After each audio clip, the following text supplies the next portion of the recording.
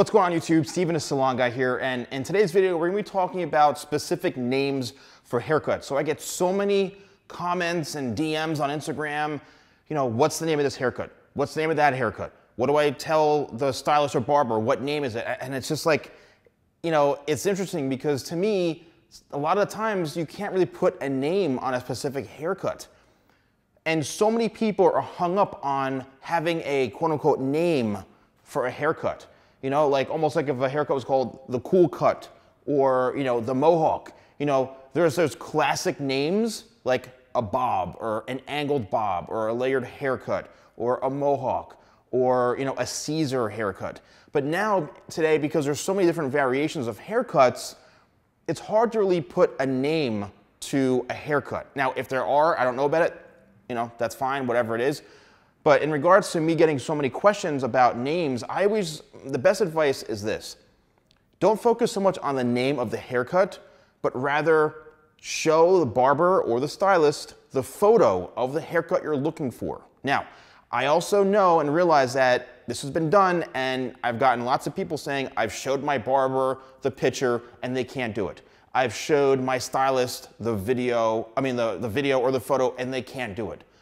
I say, well, you know what? Maybe it's time to try somebody else. Start going on Instagram, start searching in your area, start looking for other barbers or stylists in your area within a certain vicinity and see if they can do the type of work or the type of haircuts you're looking for. Like, if you're getting horrible results from the same person over and over again, or they can't execute what you're looking for, then try somebody new. I mean, if you don't like one restaurant, you don't go there again, you go to somebody else, you go to another restaurant. So try to keep it as simple as possible and more focus on, you know, what the haircut looks like and maybe the measurements, but it really comes down to the professional, if they can execute that look or not. So that's what you need to really be focused on is the look. So for example, right, you see something like this.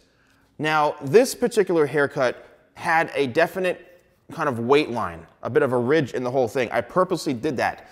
And I've gotten DMs from people saying, you know, what kind of haircut is something like this? So I may call this, you know, a disconnected, textured look, right?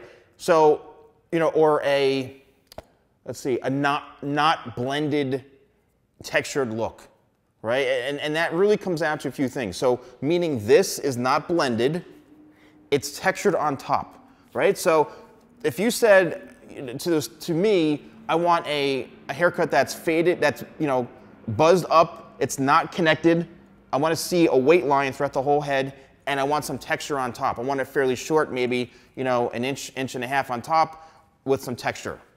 Okay, that makes sense to me. Then you show them a photo. So again, it's kind of describing to them more about the haircut than calling it like, you know, the Bieber or whatever. You know, here's another example, right? We've got, you know, the layers in through here. So what would you call a haircut like this? There's not really a name for it other than maybe, you know, layered haircut, you know, a normal men's layered haircut, you know, or, you know, a feathered layered haircut, a short feathered layered haircut. So it's really, if you get to understand what I'm saying, it's more about pointing out the actual technique or the result, you know, layered haircut, you know, a fade, you know, something disconnected. And, you know, so I think you guys need to focus more on that. So here's something that I just did. Jeff Wittek recently, which he left a comment on my video, which was so awesome of him. You know, here's something that's very unique. Again, it's hard to say. What would you say? Well, I want this kind of really short and faded right in through here. And then I want it to kind of blend back into it being longer, right? And then I want the top to be, you know, a bit disconnected here because it's a lot longer. You want the top to hang over, and you want the top to be, you know, down to your lip, you know, and you want it to be blended in the back. Again, so you're basically describing the technique and the end result rather than saying, I want the Jeff Wittek haircut or the, you know, the super cool, you know, 2045 haircut, you know, whatever it is. So try to do, you know, watch a lot of my videos and listen to the verbiage that I'm saying. And again, don't be so hung up on the actual name of the haircut, because some of these haircuts, they're new to me. there is no name, at least that I know of. So, you know, that's it. So please, I hope this video helped you guys. Again, I get so many questions about this. Let me know in the comments below if this did help you, if you have any questions. Again, I have over 1,400 videos on YouTube.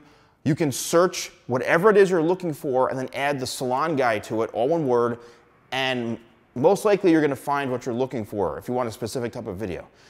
I hope you guys found this helpful. Let me know in the comments below. Don't forget to like, comment, and subscribe, and I'll see you next time for more videos with the Salon Guy.